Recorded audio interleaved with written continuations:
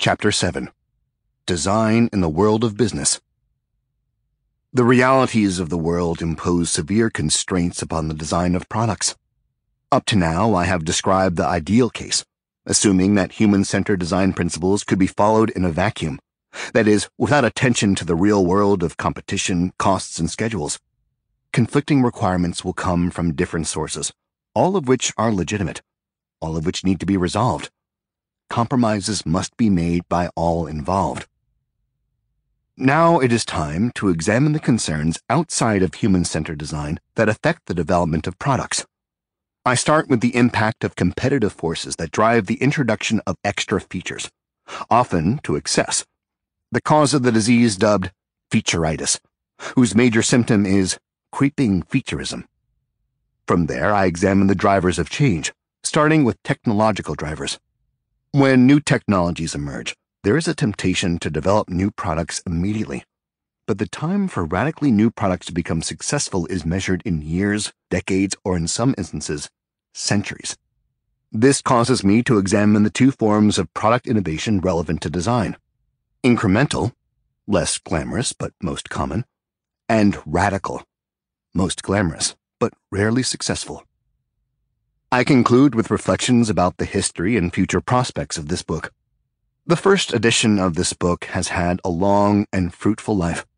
25 years is an amazingly long time for a book centered around technology to have remained relevant. If this revised and expanded edition lasts an equally long time, that means 50 years of the design of everyday things. In these next 25 years, what new developments will take place? What will be the role of technology in our lives, for the future of books, and what are the moral obligations of the design profession? And finally, for how long will the principles in this book remain relevant? It should be no surprise that I believe they will always be just as relevant as they were 25 years ago, just as relevant as they are today. Why? The reason is simple. The design of technology to fit human needs and capabilities is determined by the psychology of people. Yes, technologies may change, but people stay the same. Competitive forces. Today, manufacturers around the world compete with one another. The competitive pressures are severe. After all, there are only a few basic ways by which a manufacturer can compete, three of the most important being price, features, and quality. Unfortunately, often in that order of importance. Speed is important, lest some other company get ahead in the rush for market presence. These pressures make it difficult to follow the full iterative process of continual product improvement. Even relatively stable home products such as automobiles, kitchen appliances, television sets, and computers face the multiple forces of a competitive market that encourage the introduction of changes without sufficient testing and refinement. Here is a simple, real example. I am working with a new startup company, developing an innovative line of cooking equipment. The founders had some unique ideas, pushing the technology of cooking far ahead of anything available for homes. We did numerous field tests, built numerous prototypes, and engaged a world-class industrial designer. We modified the original product concept several times, based on early feedback from potential users and advice from industry experts. But just as we were about to commission the first production of a few hand-tooled working prototypes that could be shown to potential investors and customers, an expensive proposition for the small self-funded company, other companies started displaying similar concepts in the trade shows. What? Did they steal the ideas? No. It's what is called the Zeitgeist, a German word meaning spirit of the time. In other words, the time was ripe, the ideas were in the air. The competition emerged even before we had delivered our first product. What is a small startup company to do? It doesn't have money to compete with the large companies. It has to modify its ideas to keep ahead of the competition and come up with a demonstration that excites potential customers and wows potential investors and, more importantly, potential distributors of the product. It is the distributors who are the real customers, not the people who eventually buy the product in stores and use it in their homes. The example illustrates the real business pressures on companies, the need for speed, the concern about costs, the competition that may force the company to change its offerings, and the need to satisfy several classes of customers. investors, distributors, and, of course, the people who will actually use the product. Where should the company focus its limited resources? More user studies? Faster development? New unique features? The same pressures that the startup faced also impact established companies, but they have other pressures as well. Most products have a development cycle of 1 to 2 years. In order to bring out a new model every year, the design process for the new model has to have started even before the previous model has been released to customers. Moreover, mechanisms for collecting and feeding back the experiences of customers seldom exist. In an earlier era, there was close coupling between designers and users. Today, they are separated by barriers. Some companies prohibit designers from working with customers, a bizarre and senseless restriction. Why would they do this? In part to prevent leaks of the new developments to the competition, but also in part because customers may stop purchasing the current offerings if they are led to believe that a new, more advanced item is soon to come. But even when there are no such restrictions, the complexity of large organizations, coupled with the relentless pressure to finish the product, makes this interaction difficult. Remember Norman's Law of Chapter 6. The day a product development process starts, it is behind schedule and above budget. Featureitis, a deadly temptation. In every successful product, there lurks the carrier of an insidious disease called featureitis, with its main symptom being creeping featureism. The disease seems to have been first identified and named in 1976, but its origins probably go back to the earliest technologies, buried far back in the eons prior to the dawn of history. It seems unavoidable, with no known prevention. Let me explain. Suppose we follow all the principles in this book for a wonderful human-centered product. It obeys all design principles. It overcomes people's problems and fulfills some important needs. It is attractive and easy to use and understand. As a result, suppose the product is successful. Many people buy it and tell their friends to buy it. What could be wrong with this? The problem is that after the product has been available for a while, a number of factors inevitably appear, pushing the company toward the addition of new features, toward creeping featureism. These factors include existing customers like the product, but express a wish for more features, more functions, more capability. A competing company adds new features to its products, producing competitive pressures to match that offering, but to do even more in order to get ahead of the competition. Customers are satisfied, but sales are declining because the market is saturated. Everyone who wants the product already has it. Time to add wonderful enhancements that will cause people to want the new model, to upgrade. Featureitis is highly infectious. New products are invariably more complex, more powerful, and different in size than the first release of a product. You can see that tension playing out in music players, mobile phones, and computers, especially on smartphones, tablets, and pads. Portable devices get smaller and smaller with each release, despite the addition of more and more features, making them ever more difficult to operate. Some products, such as automobiles, home refrigerators, television sets, and kitchen stoves, also increase in complexity with each release, getting larger and more powerful. But whether the products get larger or smaller, each new edition invariably has more features than the previous one. Featureitis is an insidious disease, difficult to eradicate, impossible to vaccinate against. It is easy for marketing pressures to insist upon the addition of new features, but there is no call, or for that matter, budget, to get rid of old unneeded ones. How do you know when you have encountered featureitis? By its major symptom, creeping featureism. Want an example? Look at Figure 7.1, which illustrates the changes that have overcome the simple Lego motorcycle since my first encounter with it for the first edition of this book. The original motorcycle, Figure 4.1 and Figure 7.1a, had only 15 components and could be put together without any instructions. It had sufficient constraints that every piece had a unique location and orientation. But now, as Figure 7.1b shows, the same motorcycle has become bloated, with 29 pieces. I needed instructions. Creeping featureism is the tendency to add to the number of features of a product, often extending the number beyond all reason. There is no way that a product can remain usable and understandable by the time it has all of these special purpose features that have been added in over time. In her book, Different, Harvard professor Youngmi Moon argues that it is this attempt to match the competition that causes all products to be the same. When companies try to increase sales by matching every feature of their competitors, they end up hurting themselves. After all, when products from two companies match feature by feature, there is no longer any reason for a customer to prefer one over another. This is competition-driven design. Unfortunately, the mindset of matching the competitor's list of features pervades many organizations. Even if the first versions of a product are well done, human-centered, and focused upon real needs, it is the rare organization that is content to let a good product stay untouched.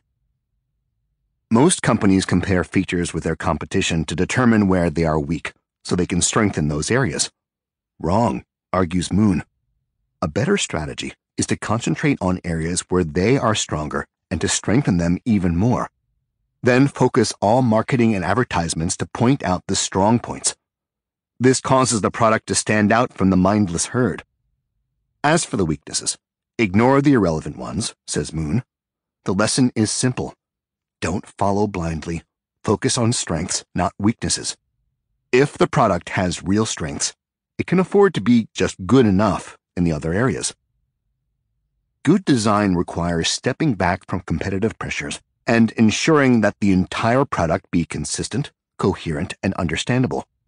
This stance requires the leadership of the company to withstand the marketing forces that keep begging to add this feature or that, each thought to be essential for some market segment. The best products come from ignoring these competing voices and instead focusing on the true needs of the people who use the product. Jeff Bezos, the founder and CEO of Amazon.com, calls his approach customer-obsessed. Everything is focused upon the requirements of Amazon's customers. The competition is ignored. The traditional marketing requirements are ignored. The focus is on simple, customer-driven questions. What do the customers want? How can their needs best be satisfied? What can be done better to enhance customer service and customer value? Focus on the customer, Bezos argues, and the rest takes care of itself. Many companies claim to aspire to this philosophy, but few are able to follow it.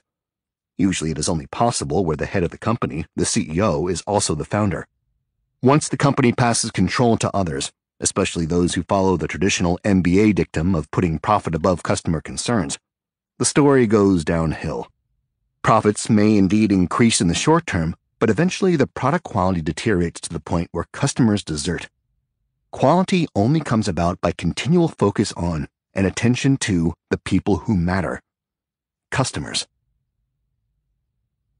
New technologies force change. Today, we have new requirements. We now need to type on small, portable devices that don't have room for a full keyboard. Touch and gesture-sensitive screens allow a new form of typing. We can bypass typing altogether through handwriting recognition and speech understanding. Consider the four products shown in Figure 7.2. Their appearance and methods of operations changed radically in their century of existence. Early telephones, such as the one in Figure 7.2a, did not have keyboards. A human operator intervened to make the connections. Even when operators were first replaced by automatic switching systems, the keyboard was a rotary dial with 10 holes, one for each digit. When the dial was replaced with push-button keys, it suffered a slight case of featureitis. The 10 positions of the dial were replaced with 12 keys, the 10 digits plus star and pound. But much more interesting is the merger of devices. The human computer gave rise to laptops, small portable computers. The telephone moved to small portable cellular phones, called mobiles in much of the world. Smartphones had large, touch-sensitive screens operated by gesture. Soon computers merged into tablets, as did cell phones. Cameras merged with cell phones. Today, talking, video conferences, writing, photography, both still and video, and collaborative interaction of all sorts are increasingly being done by one single device, available with a large variety of screen sizes, computational power, and portability. It doesn't make sense to call them computers, phones, or cameras. We need a new name. Let's call them smart screens. In the 22nd century, will we still have phones? I predict that although we will still talk with one another over a distance, we will not have any device called a telephone.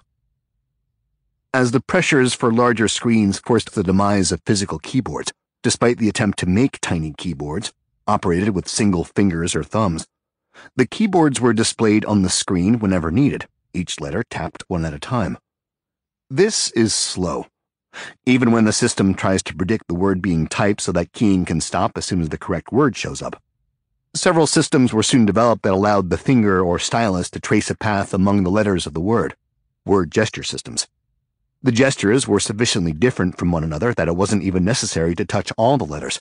It only mattered that the pattern generated by the approximation to the correct path was close enough to the desired one. This turns out to be a fast and easy way to type.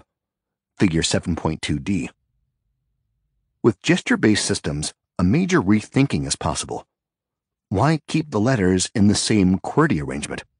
The pattern generation would be even faster if letters were rearranged to maximize speed when using a single finger or stylus to trace out the letters. Good idea, but when one of the pioneers in developing this technique, Shuman Zhai, then at IBM, tried it, he ran into the legacy problem. People knew QWERTY and balked at having to learn a different organization. Today, the word gesture method of typing is widely used, but with QWERTY keyboards, as in Figure 7.2d. Technology changes the way we do things, but fundamental needs remain unchanged.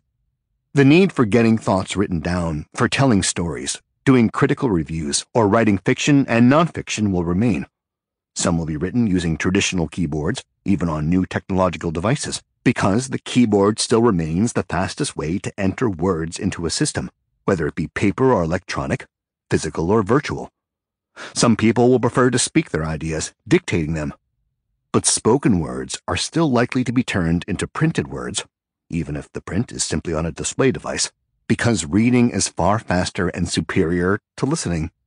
Reading can be done quickly.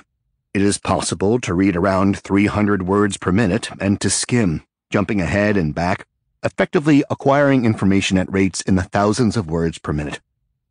Listening is slow and serial, usually at around 60 words per minute, and although this rate can be doubled or tripled with speech compression technologies and training, it is still slower than reading and not easy to skim. But the new media and new technologies will supplement the old, so that writing will no longer dominate as much as it did in the past, when it was the only medium widely available. Now that anyone can type and dictate, take photographs and videos, draw animated scenes, and creatively produce experiences that, in the 20th century, required huge amounts of technology and large crews of specialized workers, the types of devices that allow us to do these tasks and the ways they are controlled will proliferate. The role of writing in civilization has changed over its 5,000 years of existence. Today, writing has become increasingly common, although increasingly as short and formal messages. We now communicate using a wide variety of media: voice, video, handwriting, and typing, sometimes with all 10 fingers, sometimes just with the thumbs, and sometimes by gestures. Over time, the ways by which we interact and communicate change with technology. But because the fundamental psychology of human beings will remain unchanged, the design rules in this book will still apply. Of course, it isn't just communication and writing that has changed. Technological change has impacted every sphere of our lives, from the way education is conducted, to medicine, foods, clothing, and transportation. We can now manufacture things at home using 3D printers. We can play games with partners around the world. Cars are capable of driving themselves, and their engines have changed from internal combustion to an assortment of pure electric and hybrids. Name an industry or an activity, and if it hasn't already been transformed by new technologies, it will be. Technology is a powerful driver for change, sometimes for the better, sometimes for the worse, sometimes to fulfill important needs, and sometimes simply because the technology makes the change possible. How long does it take to introduce a new product? How long does it take for an idea to become a product? And after that, how long before the product becomes a long-lasting success?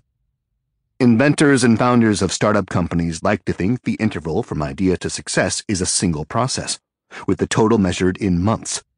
In fact, it is multiple processes, where the total time is measured in decades, sometimes centuries. Technology changes rapidly, but people and culture change slowly. Change is, therefore, simultaneously rapid and slow. It can take months to go from invention to product, but then decades, sometimes many decades, for the product to get accepted. Older products linger on long after they should have become obsolete, long after they should have disappeared. Much of daily life is dictated by conventions that are centuries old, that no longer make any sense, and whose origins have been forgotten by all except the historian. Even our most modern technologies follow this time cycle: fast to be invented, slow to be accepted, even slower to fade away and die. In the early 2000s, the commercial introduction of gestural control for cell phones, tablets, and computers radically transformed the way we interacted with our devices. Whereas all previous electronic devices had numerous knobs and buttons on the outside, physical keyboards, and ways of calling up numerous menus of commands, scrolling through them, and selecting the desired command, the new devices eliminated almost all physical controls and menus. Was the development of tablets controlled by gestures revolutionary? To most people, yes, but not to technologists. Touch-sensitive displays that could detect the positions of simultaneous finger presses, even if by multiple people, had been in the research laboratories for almost 30 years. These were called multi-touch displays. The first devices were developed by the University of Toronto in the early 1980s. Mitsubishi developed a product that it sold to design schools and research laboratories, in which many of today's gestures and techniques were being explored. Why did it take so long for these multi-touch devices to become successful products? Because it took decades to transform the research technology into components that were inexpensive and reliable enough for everyday products. Numerous small companies tried to manufacture screens, but the first devices that could handle multiple touches were either very expensive or unreliable. There is another problem: the general conservatism of large companies. Most radical ideas fail. Large companies are not tolerant of failure. Small companies can jump in with new exciting ideas because if they fail, well, the cost is relatively low. In the world of high technology, many people get new ideas, gather together a few friends and early risk-seeking employees, and start a new company to exploit their visions. Most of these companies fail. Only a few will be successful, either by growing into a larger company or being purchased by a large company. You may be surprised by the large percentage of failures, but that is only because they are not publicized. We only hear about the tiny few that become successful. Most startup companies fail, but failure in the high-tech world of California is not considered bad. In fact, it is considered a badge of honor, for it means that the company saw a future potential, took the risk, and tried. Even though the company failed, the employees learned lessons that make their next attempt more likely to succeed. Failure can occur for many reasons. Perhaps the marketplace is not ready. Perhaps the technology is not ready for commercialization. Perhaps the company runs out of money before it can gain traction. When one early startup company, Fingerworks, was struggling to develop an affordable, reliable touch surface that distinguished among multiple fingers, it almost quit because it was about to run out of money. Apple, however, anxious to get into this market, bought Fingerworks. When it became part of Apple, its financial needs were met and Fingerworks technology became the driving force behind Apple's new products. Today, devices controlled by gestures are everywhere, so this type of interaction seems natural and obvious, but at the time, it was neither natural nor obvious. It took almost 3 decades from the invention of multi-touch before companies were able to manufacture the technology with the required robustness, versatility, and very low cost necessary for the idea to be deployed in the home consumer market. Ideas take a long time to traverse the distance from conception to successful product. Videophone. Conceived in 1879, still not here. The Wikipedia article on videophones, from which figure 7.3 was taken, said, Georges du Maurier's cartoon of An Electric Camera Obscura is often cited as an early prediction of television and also anticipated the videophone in widescreen formats and flat screens. Although the title of the drawing gives credit to Thomas Edison, he had nothing to do with this. This is sometimes called Stigler's Law. The names of famous people often get attached to ideas even though they had nothing to do with them. The world of product design offers many examples of Stigler's Law. Products are thought to be the invention of the company that most successfully capitalized upon the idea, not the company that originated it. In the world of products, original ideas are the easy part. Actually producing the idea as a successful product is what is hard. Consider the idea of a video conversation. Thinking of the idea was so easy that, as we see in figure 7.3, Punch magazine illustrator du Maurier could draw a picture of what it might look like only 2 years after the telephone was invented. The fact that he could do this probably meant that the idea was already circulating.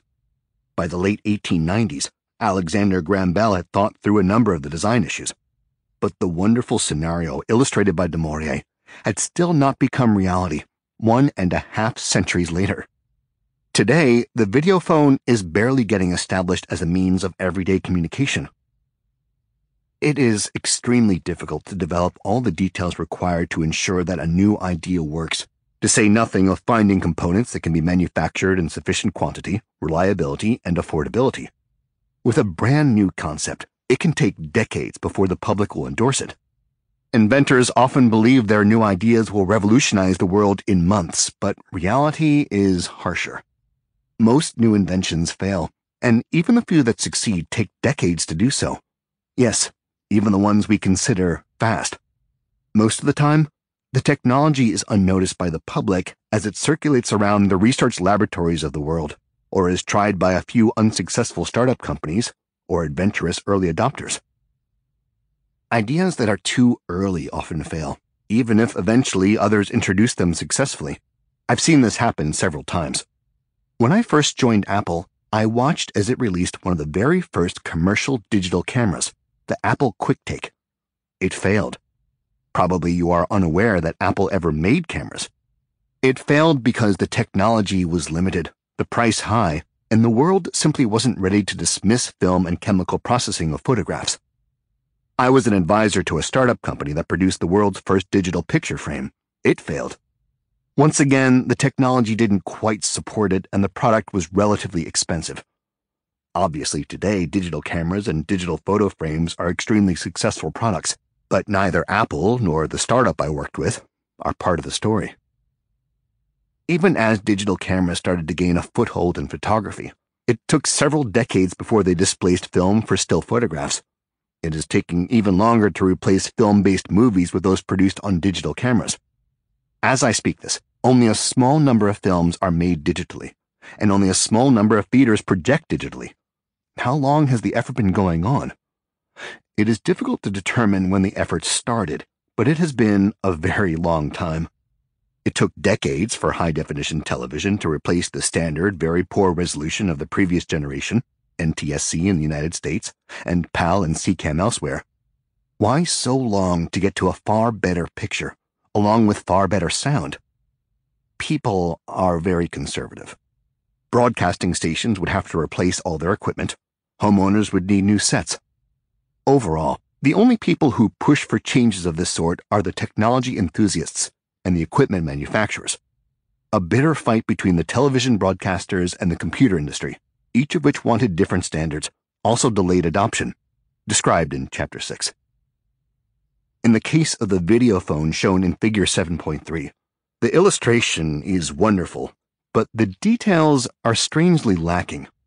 Where would the video camera have to be located to display that wonderful panorama of the children playing? Notice that Pater and Materfamilias are sitting in the dark, because the video image is projected by a camera obscura, which has a very weak output. Where is the video camera that films the parents, and if they sit in the dark, how can they be visible? It is also interesting that although the video quality looks even better than we could achieve today, sound is still being picked up by trumpet-shaped telephones whose users need to hold the speaking tube to their face and talk, probably loudly. Thinking of the concept of a video connection was relatively easy. Thinking through the details has been very difficult, and then being able to build it and put it into practice. Well, it is now considerably over a century since that picture was drawn, and we are just barely able to fulfill that dream. Barely. It took 40 years for the first working video phones to be created in the 1920s, then another 10 years before the first product in the mid-1930s in Germany, which failed. The United States didn't try a commercial video phone service until the 1960s, 30 years after Germany. That service also failed. All sorts of ideas have been tried, including dedicated video phone instruments, devices using the home television set, video conferencing with home personal computers, special video conferencing rooms in universities and companies, and small video telephones, some of which might be worn on the wrist. It took until the start of the 21st century for usage to pick up. Video conferencing finally started to become common in the early 2010s. Extremely expensive video conferencing suites have been set up in businesses and universities. The best commercial systems make it seem as if you are in the same room with the distant participants, using high-quality transmission of images and multiple large monitors to display life-size images of people sitting across the table. One company, Cisco, even sells the table. This is 140 years from the first published conception, 90 years since the first practical demonstration, and 80 years since the first commercial release. Moreover, the cost, both for the equipment at each location and for the data transmission charges, are much higher than the average person or business can afford. Right now, they are mostly used in corporate offices. Many people today do engage in video conferencing from their smart display devices, but the experience is not nearly as good as provided by the best commercial facilities. Nobody would confuse these experiences with being in the same room as the participants, something that the highest quality commercial facilities aspire to, with remarkable success. Every modern innovation, especially the ones that significantly change lives, takes multiple decades to move from concept to company success. A rule of thumb is 20 years from first demonstrations in research laboratories to commercial product, and then a decade or two from first commercial release to widespread adoption. Except that actually, most innovations fail completely and never reach the public. Even ideas that are excellent and will eventually succeed frequently fail when first introduced. I've been associated with a number of products that failed upon introduction, only to be very successful later when reintroduced by other companies. The real difference being the timing. Products that failed at first commercial introduction include the first American automobile, Duria, the first typewriters, the first digital cameras, and the first home computers. For example, the Altair 8800 computer of 1975. The long process of development of the typewriter keyboard. The typewriter is an ancient mechanical device, now found mostly in museums, although still in use in newly developing nations. In addition to having a fascinating history, it illustrates the difficulties of introducing new products into society, the influence of marketing upon design, and the long, difficult path leading to new product acceptance. The history affects all of us because the typewriter provided the world with the arrangement of keys on today's keyboards, despite the evidence that it is not the most efficient arrangement. Tradition and custom, coupled with the large number of people already used to an existing scheme, makes change difficult or even impossible. This is the legacy problem once again. The heavy momentum of legacy inhibits change. Developing the first successful typewriter was a lot more than simply figuring out a reliable mechanism for imprinting the letters upon the paper, although that was a difficult task by itself. One question was the user interface. How should the letters be presented to the typist? In other words, the design of the keyboard. Consider the typewriter keyboard, with its arbitrary diagonally sloping arrangement of keys and its even more arbitrary arrangement of their letters. Christopher Latham Scholes designed the current standard keyboard in the 1870s. His typewriter design, with its weirdly organized keyboard, eventually became the Remington typewriter, the first successful typewriter. Its keyboard layout was soon adopted by everyone. The design of the keyboard has a long and peculiar history. Early typewriters experimented with a wide variety of layouts, using three basic themes. One was circular, with the letters laid out alphabetically. The operator would find the proper spot and depress a lever, lift a rod, or do whatever other mechanical operation the device required. Another popular layout was similar to a piano keyboard, with the letters laid out in a long row. Some of the early keyboards, including an early version by Scholes, even had black and white keys. Both the circular layout and the piano keyboard proved awkward. In the end, the typewriter keyboards all ended up using multiple rows of keys in a rectangular configuration, with different companies using different arrangements of the letters. The levers manipulated by the keys were large and ungainly, and the size, spacing, and arrangement of the keys were dictated by these mechanical considerations, not by the characteristics of the human hand. Hence, the keyboard sloped, and the keys were laid out in a diagonal pattern to provide room for the mechanical linkages. Even though we no longer use mechanical linkages, the keyboard design is unchanged, even for the most modern electronic devices. Alphabetical ordering of keys seems logical and sensible. Why did it change? The reason is rooted in the early technology of keyboards. Early typewriters had long levers attached to the keys. The levers moved individual type bars to contact the typing paper, usually from behind. The letters being typed could not be seen from the front of the typewriter. These long type arms would often collide and lock together, requiring the typist to separate them manually. To avoid the jamming, Scholes arranged the keys and the type bars so that letters that were frequently typed in sequence did not come from adjacent type bars. After a few iterations and experiments, a standard emerged, one that today governs keyboards used throughout the world, although with regional variations. The top row of the American keyboard has the keys Q, W, E, R, T, Y, U, I, O, P, which gives rise to the name of this layout, QWERTY. The world has adopted the basic layout, although in Europe, for example, one can find QZERTY, AZERTY, and QWERTZ. Different languages use different alphabets, so, obviously, a number of keyboards had to move keys around to make room for additional characters. Note that popular legend has it that the keys were placed so as to slow down the typing. This is wrong. The goal was to have the mechanical type bars approach one another at large angles, thus minimizing the chance of collision. In fact, we now know that the QWERTY arrangement guarantees a fast typing speed. By placing letters that form frequent pairs relatively far apart, typing is speeded because it tends to make letter pairs be typed with different hands. There is an unconfirmed story that a salesperson rearranged the keyboard to make it possible to type the word typewriter on the second row, a change that violated the design principles of separating letters that were typed sequentially. Figure 7.4b shows that the early Scholes keyboard was not QWERTY. The second row of keys had a period, where today we have R, and the P and R keys were on the bottom row, as well as other differences. Moving the R and P from the fourth row to the second makes it possible to type the word typewriter using only keys on the second row. There is no way to confirm the validity of the story. Moreover, I have only heard it describe the interchange of the period and R keys, with no discussion of the P key. For the moment, suppose the story were true. I can imagine the engineering minds being outraged. This sounds like the traditional clash between the hard-headed logical engineers and the non-comprehending sales and marketing force.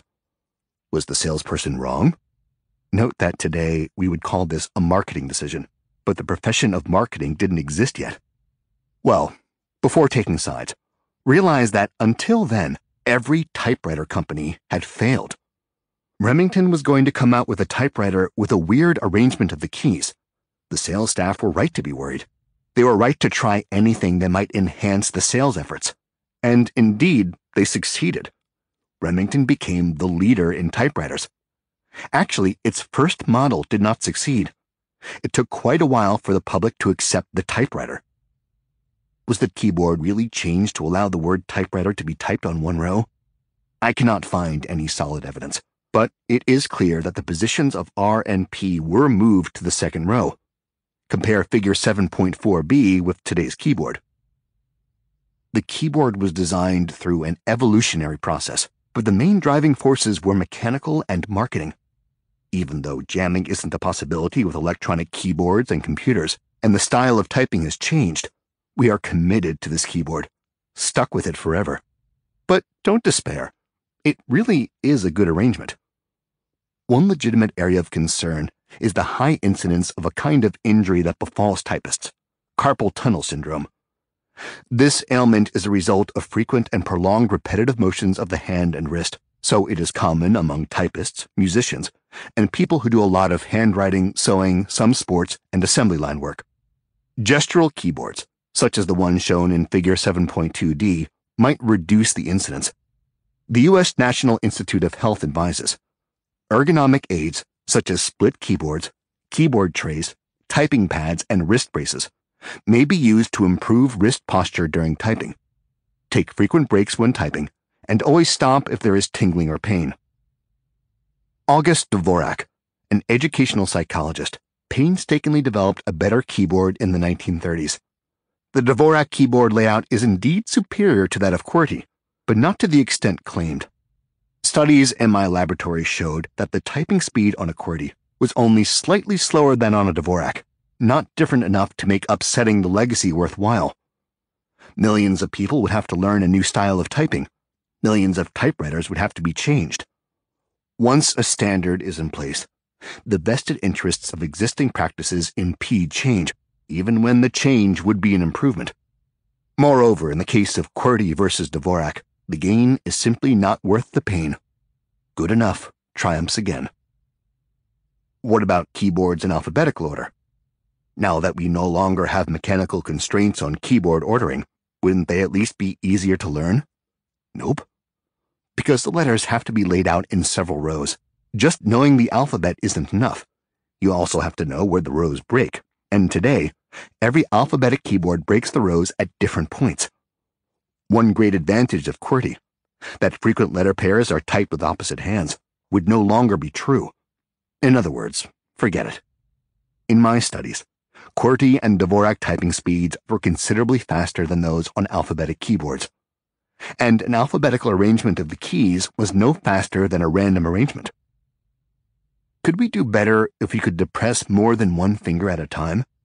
Yes. Court stenographers can outtype anyone else.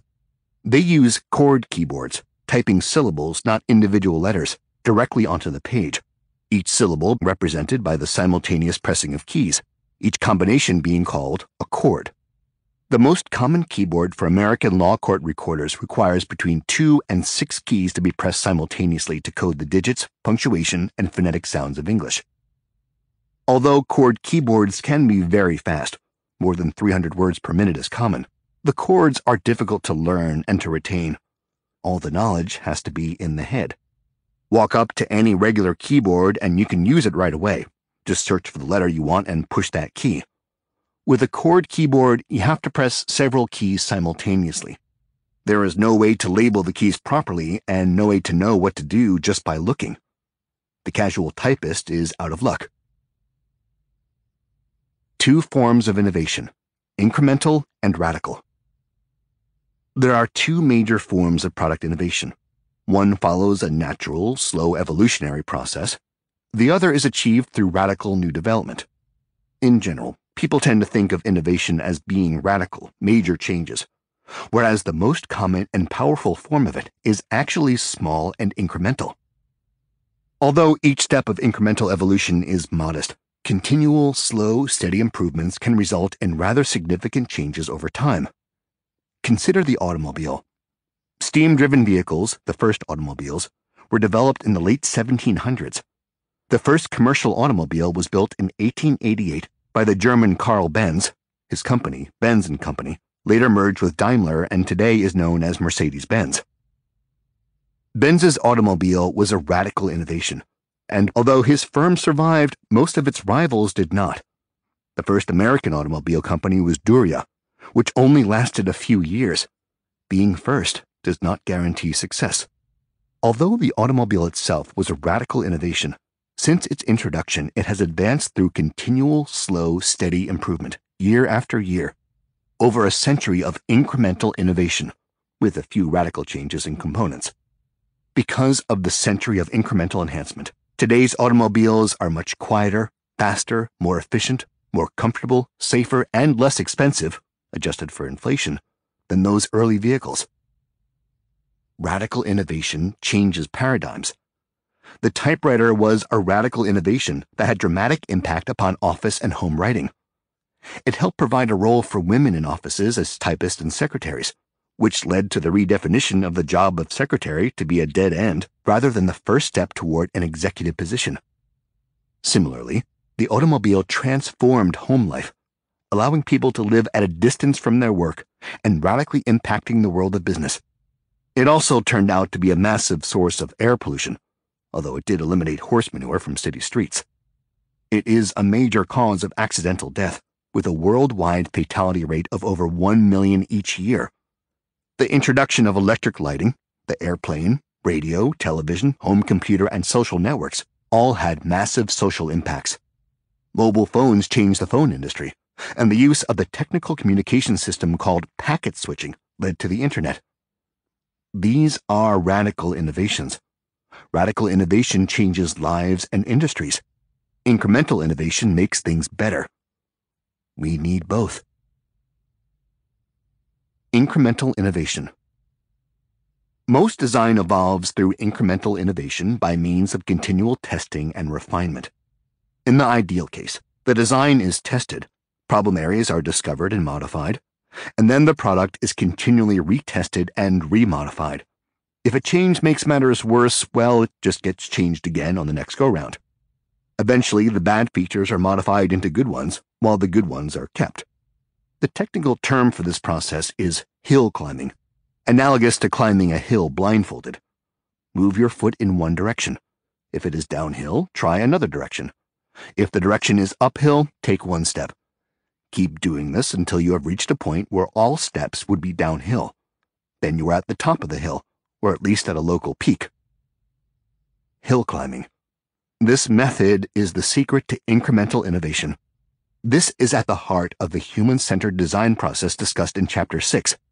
Does hill climbing always work? Although it guarantees that the design will reach the top of the hill, what if the design is not on the best possible hill? Hill climbing cannot find higher hills. It can only find the peak of the hill it started from. Want to try a different hill? Try radical innovation, although that is as likely to find a worse hill as a better one. Radical innovation. Incremental innovation starts with existing products and makes them better. Radical innovation starts fresh, often driven by new technologies that make possible new capabilities. Thus, the invention of vacuum tubes was a radical innovation, paving the way for rapid advances in radio and television. Similarly, the invention of the transistor allowed dramatic advances in electronic devices, computational power, increased reliability, and lower costs. The development of GPS satellites unleashed a torrent of location-based services. A second factor is the reconsideration of the meaning of technology. Modern data networks serve as an example. Newspapers, magazines, and books were once thought of as part of the publishing industry, very different from radio and television broadcasting. All of these were different from movies and music. But once the internet took hold, along with enhanced and inexpensive computer power and displays, it became clear that all of these disparate industries were really just different forms of information providers, so that all could be conveyed to customers by a single medium. This redefinition collapses together the publishing, telephone, television, and cable broadcasting and music industries. We still have books, newspapers, and magazines, television shows and movies, musicians and music, but the way by which they are distributed has changed, thereby requiring massive restructuring of their corresponding industries. Electronic games, another radical innovation, are combining with film and video on the one hand and books on the other to form new types of interactive engagement. The collapsing of industries is still taking place, and what will replace them is not yet clear. Radical innovation is what many people seek, for it is the big, spectacular form of change. But most radical ideas fail, and even those that succeed can take decades and, as this chapter has already illustrated, they may take centuries to succeed. Incremental product innovation is difficult, but these difficulties pale to insignificance compared to the challenges faced by radical innovation. Incremental innovations occur by the millions each year. Radical innovation is far less frequent. What industries are ready for radical innovation? Try education, transportation, medicine, and housing, all of which are overdue for major transformation. The design of everyday things, 1988 to 2038. Technology changes rapidly. People and culture change slowly. Or as the French put it, plus ça change, plus c'est la même chose. The more things change, the more they are the same. Evolutionary change to people is always taking place, but the pace of human evolutionary change is measured in thousands of years. Human cultures change somewhat more rapidly over periods measured in decades or centuries.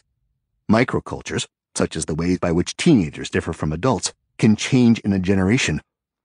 What this means is that although technology is continually introducing new means of doing things, people are resistant to changes in the way they do things. Consider 3 simple examples: social interaction, communication, and music. These represent 3 different human activities, but each is so fundamental to human life that all 3 have persisted throughout recorded history and will persist, despite major changes in the technologies that support these activities. They are akin to eating. New technologies will change the types of food we eat and the way it is prepared, but will never eliminate the need to eat. People often ask me to predict the next great change. My answer is to tell them to examine some fundamentals, such as social interaction, communication, sports and play, music and entertainment.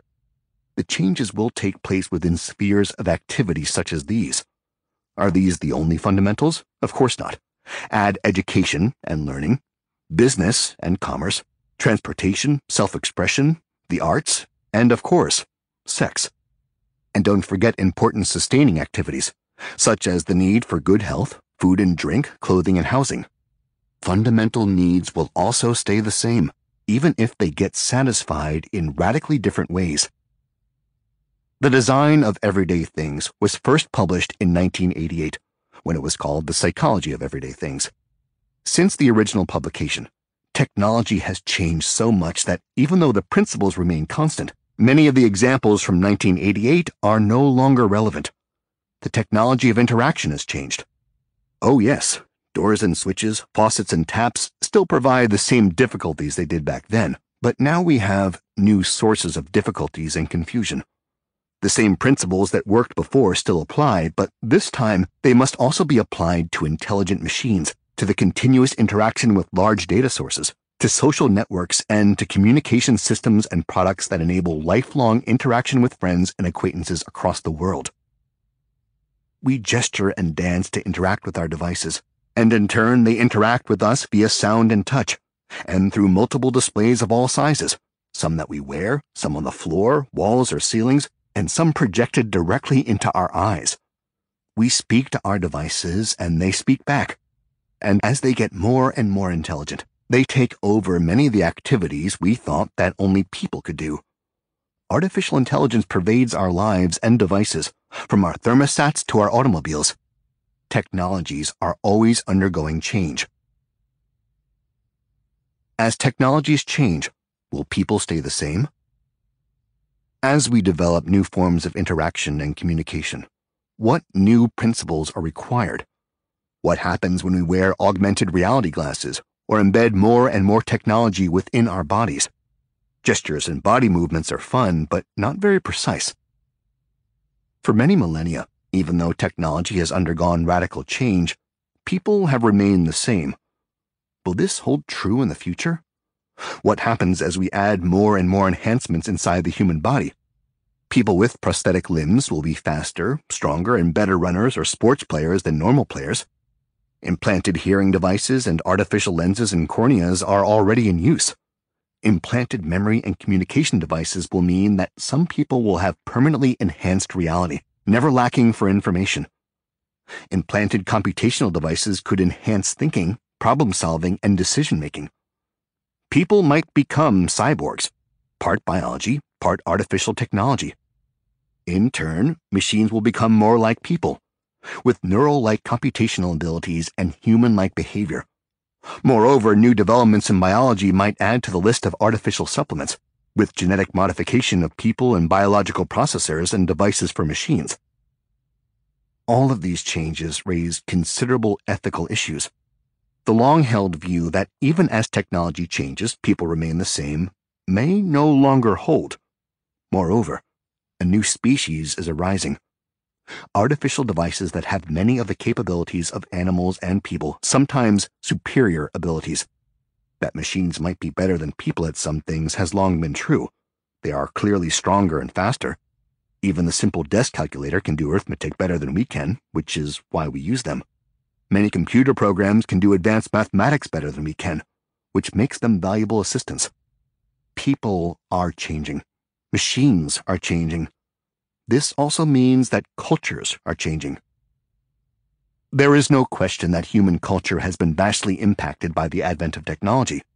Our lives, our family size and living arrangements, and the role played by business and education in our lives are all governed by the technologies of the era. Modern communication technology changes the nature of joint work. As some people get advanced cognitive skills due to implants, while some machines gain enhanced human qualities through advanced technologies, artificial intelligence, and perhaps bionic technologies, we can expect even more changes. Technology, people, and cultures all will change. Things that make us smart. Couple the use of full-body motion and gestures with high-quality auditory and visual displays that can be superimposed over the sounds and sights of the world to amplify them, to explain and annotate them, and we give to people power that exceeds anything ever known before. What do the limits of human memory mean when a machine can remind us of all that has happened before at precisely the exact time the information is needed? One argument is that technology makes us smart. We remember far more than ever before, and our cognitive abilities are much enhanced. Another argument is that technology makes us stupid. Sure, we look smart with technology, but take it away and we are worse off than before it existed. We have become dependent upon our technologies to navigate the world, to hold intelligent conversation, to write intelligently, and to remember. Once technology can do our arithmetic, can remember for us, and can tell us how to behave, then we have no need to learn these things. But the instant the technology goes away, we are left helpless, unable to do any basic functions. We are now so dependent upon technology that when we are deprived, we suffer. We are unable to make our own clothes from plants and animal skins, unable to grow and harvest crops or catch animals. Without technology, we would starve or freeze to death. Without cognitive technologies, will we fall into an equivalent state of ignorance? These fears have long been with us. In ancient Greece, Plato tells us that Socrates complained about the impact of books, arguing that reliance on written material would diminish not only memory, but the very need to think, to debate, to learn through discussion. After all, said Socrates, when a person tells you something, you can question the statement, discuss and debate it, thereby enhancing the material and the understanding. With a book, well, what can you do? You can't argue back. But over the years, the human brain has remained much the same. Human intelligence has certainly not diminished. True, we no longer learn how to memorize vast amounts of material. We no longer need to be completely proficient at arithmetic, for calculators, present as dedicated devices on almost every computer or phone, take care of that task for us. But does that make us stupid? Does the fact that I can no longer remember my own phone number indicate my growing feebleness? No, on the contrary. It unleashes the mind from the petty tyranny of tending to the trivial, and allows it to concentrate on the important and the critical.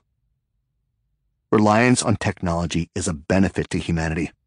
With technology, the brain gets neither better nor worse. Instead, it is the task that changes. Human plus machine is more powerful than either human or machine alone. The best chess-playing machine can beat the best human chess player.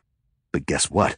The combination of human plus machine can beat the best human and the best machine.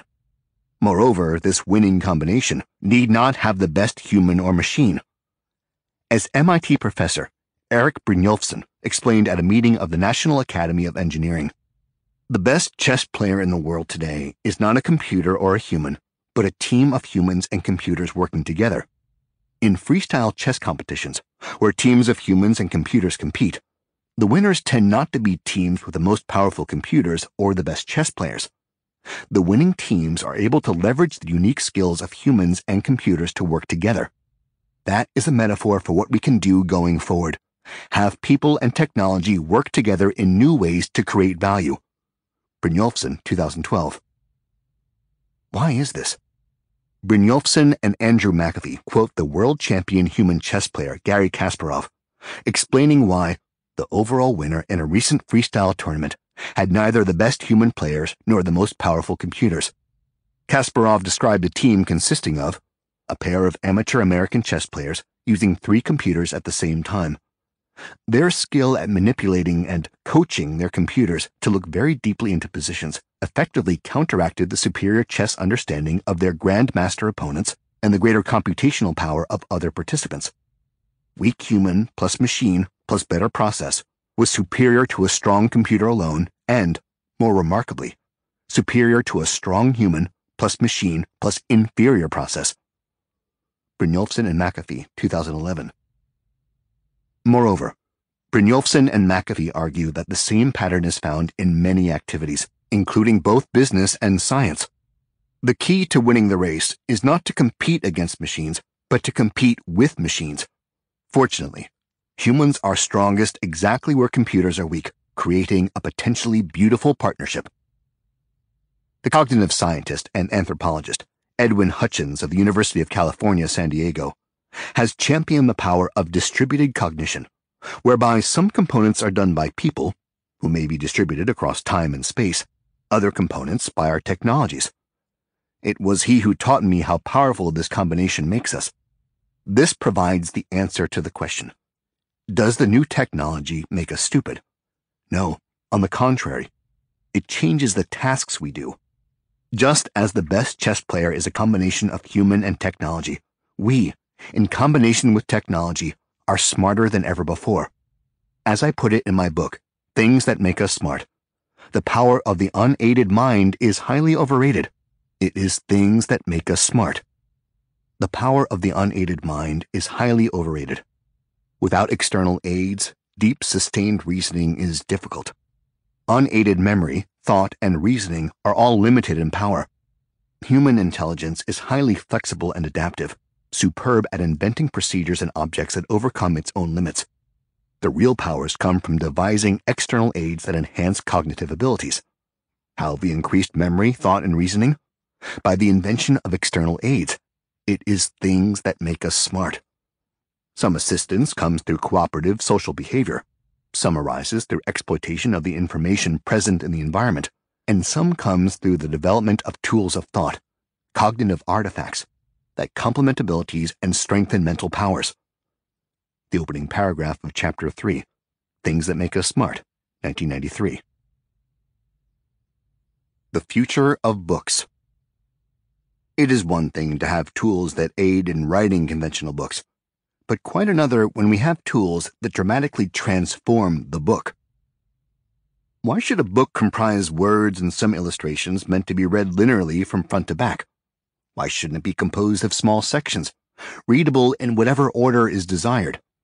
Why shouldn't it be dynamic, with video and audio segments, perhaps changing according to who is reading it, including notes made by other readers or viewers, or incorporating the author's latest thoughts, perhaps changing even as it is being read, where the word text could mean anything: voice, video, images, diagrams, and words. Some authors, especially of fiction, might still prefer the linear telling of tales, for authors are storytellers, and in stories the order in which characters and events are introduced is important to build the suspense, keep the reader enthralled, and manage the emotional highs and lows that characterize great storytelling. But for nonfiction, for books like this one, order is not as important. This book does not attempt to manipulate your emotions, to keep you in suspense, or to have dramatic peaks. You should be able to experience it in the order you prefer, reading items out of sequence and skipping whatever is not relevant to your needs. Suppose this book were interactive. If you have trouble understanding something, suppose you could click on the page and I would pop up and explain something. I tried that many years ago with 3 of my books, all combined into one interactive electronic book. But the attempt fell prey to the demons of product design. Good ideas that appear too early will fail. It took a lot of effort to produce that book. I worked with a large team of people from Voyager Books, flying to Santa Monica, California for roughly a year of visits to film the excerpts and record my part. Robert Stein, the head of Voyager, assembled a talented team of editors, producers, videographers, interactive designers, and illustrators. Alas, the result was produced in a computer system called HyperCard, a clever tool developed by Apple but never really given full support. Eventually, Apple stopped supporting it, and today, even though I still have copies of the original discs, they will not run on any existing machine.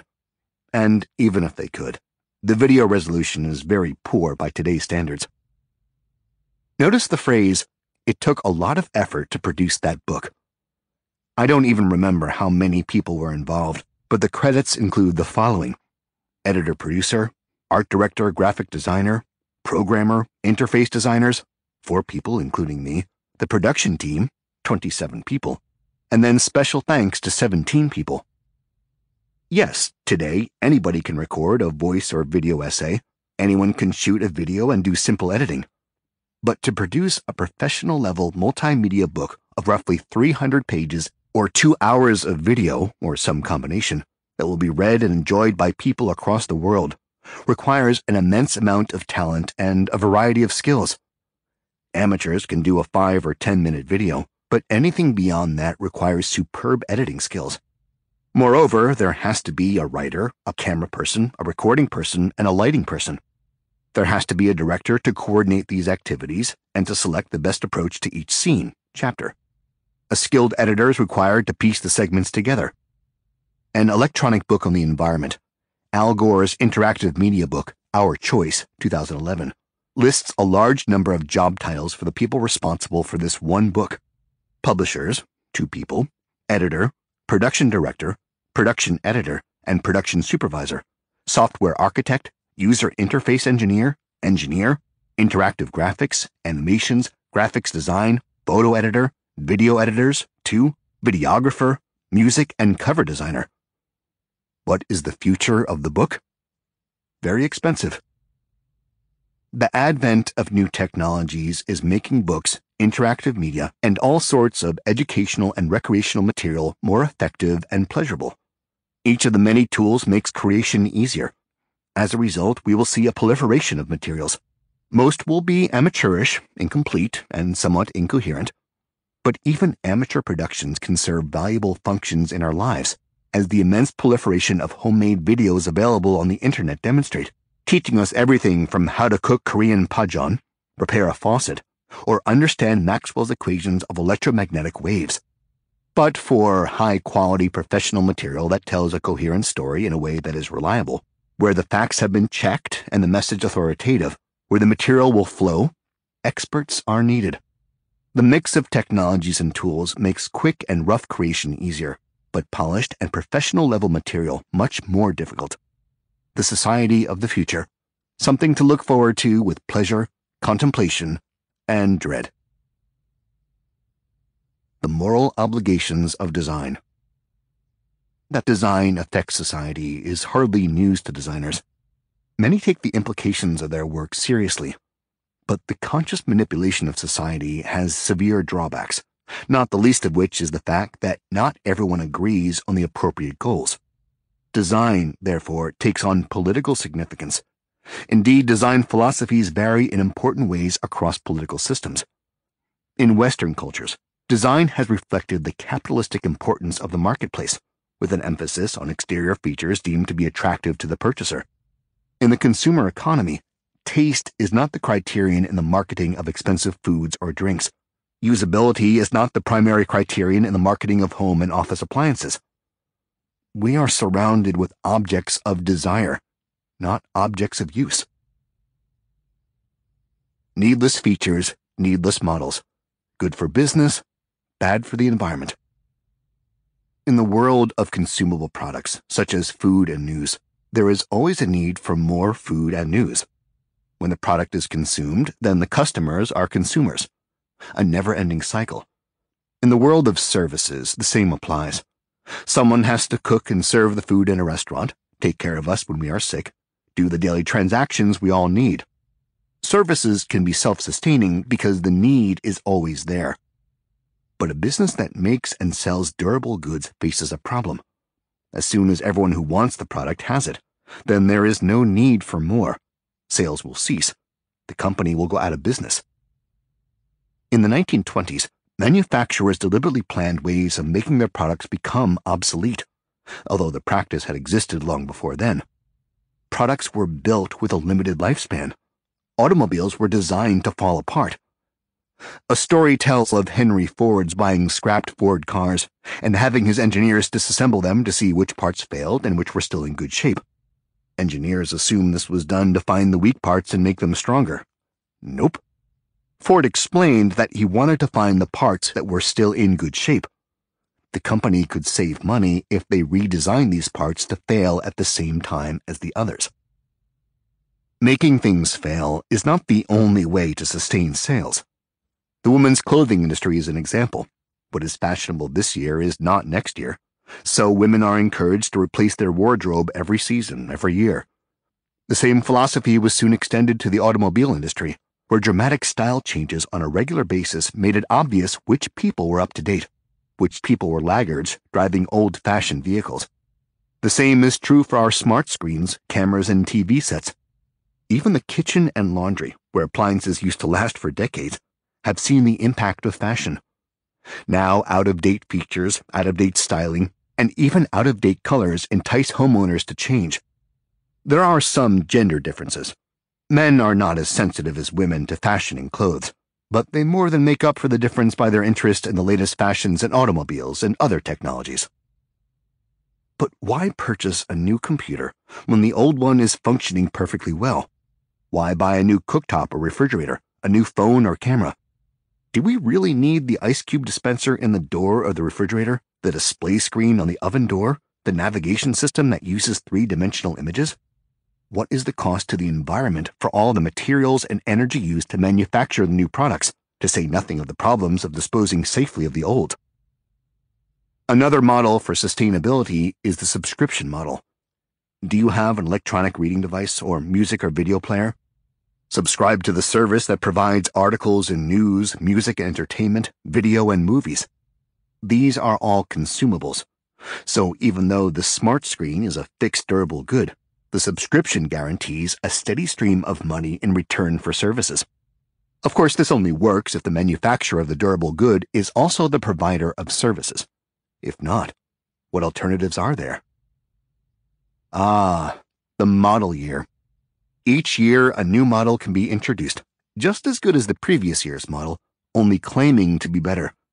It always increases in power and features. Look at all the new features.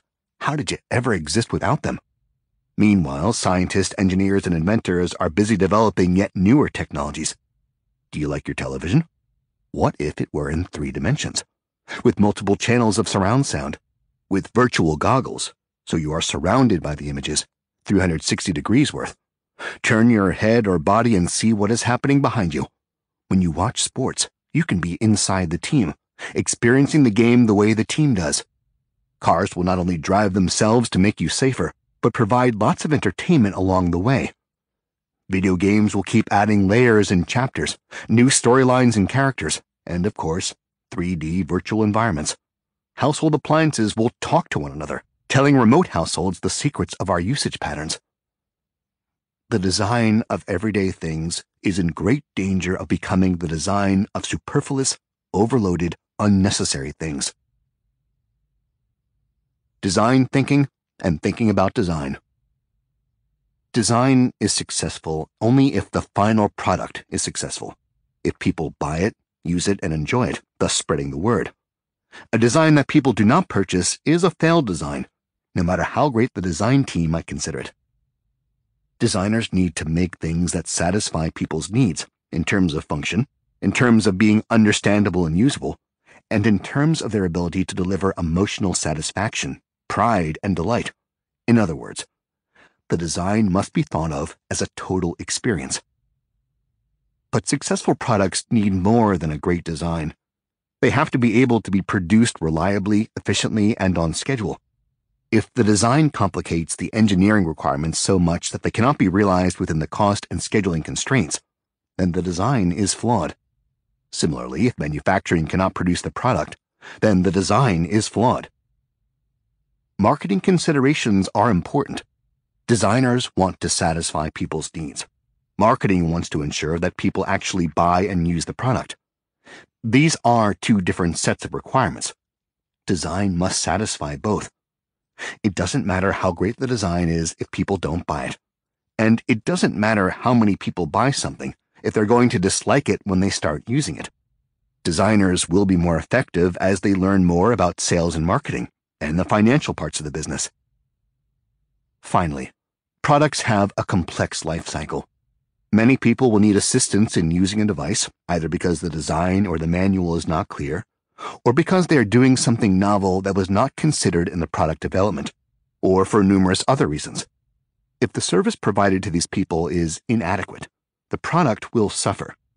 Similarly, if the device must be maintained, repaired, or upgraded, how this is managed affects people's appreciation of the product. In today's environmentally sensitive world, the full life cycle of the product must be taken into consideration. What are the environmental costs of the materials, of the manufacturing process, of distribution, servicing, and repairs? When it is time to replace the unit, what is the environmental impact of recycling or otherwise reusing the old? The product development process is complex and difficult, but to me, that is why it can be so rewarding. Great products pass through a gauntlet of challenges. To satisfy the myriad needs requires skill as well as patience. It requires a combination of high technical skills, great business skills, and a large amount of personal social skills for interacting with the many other groups that are involved, all of whom have their own agendas, all of which believe their requirements to be critical. Design consists of a series of wonderful, exciting challenges, with each challenge being an opportunity. Like all great drama, it has its emotional highs and lows, peaks and valleys. The great products overcome the lows and end up high. Now you are on your own. If you are a designer, help fight the battle for usability. If you are a user, then join your voice with those who cry for usable products. Write to manufacturers. Boycott unusable designs. Support good designs by purchasing them, even if it means going out of your way, even if it means spending a bit more. And voice your concerns to the stores that carry the products. Manufacturers, listen to their customers. When you visit museums of science and technology, ask questions if you have trouble understanding. Provide feedback about the exhibits and whether they work well or poorly. Encourage museums to move toward better usability and understandability. And enjoy yourself. Walk around the world examining the details of design. Learn how to observe. Take pride in the little things that help. Think kindly of the person who so thoughtfully put them in. Realize that even details matter, that the designer may have had to fight to include something helpful. If you have difficulties, remember, it's not your fault. It's bad design. Give prizes to those who practice good design. Send flowers. Jeer those who don't. Send weeds. Technology continually changes. Much is for the good. Much is not. All technology can be used in ways never intended by the inventors. One exciting development is what I call the rise of the small. The rise of the small. I dream of the power of individuals, whether alone or in small groups, to unleash their creative spirits, their imagination, and their talents to develop a wide range of innovation. New technologies promise to make this possible. Now, for the first time in history, individuals can share their ideas, their thoughts, and dreams. They can produce their own products, their own services, and make these available to anyone in the world. All can be their own master, exercising whatever special talents and interests they may have. What drives this dream? The rise of small, efficient tools that empower individuals. The list is large and growing continuously. Consider the rise of musical explorations through conventional electronic and virtual instruments. Consider the rise of self-publishing, bypassing conventional publishers, printers, and distributors, and replacing these with inexpensive electronic editions available to anyone in the world to download to ebook readers. Witness the rise of billions of small videos, available to all. Some are simply self-serving, some are incredibly educational, and some are humorous, some serious. They cover everything from how to make Spätzle to how to understand mathematics, or simply how to dance or play a musical instrument. Some films are purely for entertainment. Universities are getting into the act, sharing whole curricula, including videos of lectures. College students post their class assignments as videos and text, allowing the whole world to benefit from their efforts. Consider the same phenomenon in writing, reporting events, and the creation of music and art. Add to these capabilities the ready availability of inexpensive motors, sensors, computation, and communication. Now consider the potential when 3D printers increase in performance while decreasing in price, allowing individuals to manufacture custom items whenever they are required. Designers all over the world will publish their ideas and plans, enabling entire new industries of custom mass production. Small quantities can be made as inexpensively as large, and individuals might design their own items or rely on an ever-increasing number of freelance designers who will publish plans that can then be customized and printed at local 3D print shops or within their own homes. Consider the rise of specialists to help plan meals and cook them, to modify designs to fit needs and circumstances, to tutor on a wide variety of topics. Experts share their knowledge on blogs and on Wikipedia, all out of altruism, being rewarded by the thanks of their readers. I dream of a renaissance of talent, where people are empowered to create, to use their skills and talents. Some may wish for the safety and security of working for organizations. Some may wish to start new enterprises. Some may do this as hobbies. Some may band together into small groups and cooperatives, the better to assemble the variety of skills required by modern technology to help share their knowledge, to teach one another, and to assemble the critical mass that will always be needed, even for small projects. Some may hire themselves out to provide the necessary skills required of large projects, while still keeping their own freedom and authority. In the past, innovation happened in the industrialized nations, and with time, each innovation became more powerful, more complex, often bloated with features. Older technology was given to the developing nations. The cost to the environment was seldom considered. But with the rise of the small, with new, flexible, inexpensive technologies, the power is shifting. Today, anyone in the world can create, design, and manufacture. The newly developed nations are taking advantage, designing and building by themselves, for themselves. Moreover, out of necessity, they develop advanced devices that require less power, that are simpler to make, maintain, and use. They develop medical procedures that don't require refrigeration or continual access to electric power. Instead of using handed-down technology, their results add value for all of us. Call it handed-up technology. With the rise of global interconnection, global communication, powerful design, and manufacturing methods that can be used by all, the world is rapidly changing. Design is a powerful equalizing tool. All that is needed is observation, creativity, and hard work. Anyone can do it. With open-source software, inexpensive open-source 3D printers, and even open-source education, we can transform the world. As the world changes, what stays the same? With massive change, a number of fundamental principles stay the same. Human beings have always been social beings. Social interaction and the ability to keep in touch with people across the world, across time, will stay with us.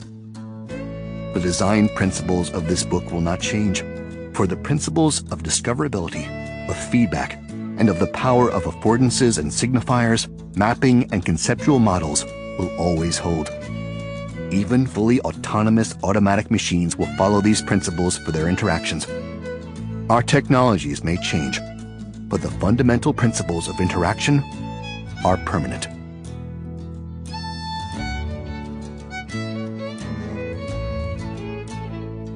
This has been a Hachette audio production of The Design of Everyday Things, revised and expanded edition. Written by Don Norman. Read by Neil Helligers. Produced by Christine M. Farrell. Directed by Michelle Figueroa. Post-production by Chris Candio. The Design of Everyday Things is also available in print and digital formats from Basic Books, an imprint of Perseus Books LLC, a division of Hachette Book Group. For more Hachette audio productions, visit us at hachetteaudio.com. Thank you for listening. Text copyright 2013 by Don Norman. Audio production copyright 2018 Hachette Audio, all rights reserved. Hachette Book Group supports the right to free expression and the value of copyright. The purpose of copyright is to encourage writers and artists to produce the creative works that enrich our culture. Duplicating, uploading, and distribution of this book without permission is a theft of the author's intellectual property. If you would like permission to use material from the book, other than for review purposes, please contact permissions@hbgusa.com. Thank you for your support of the author's rights.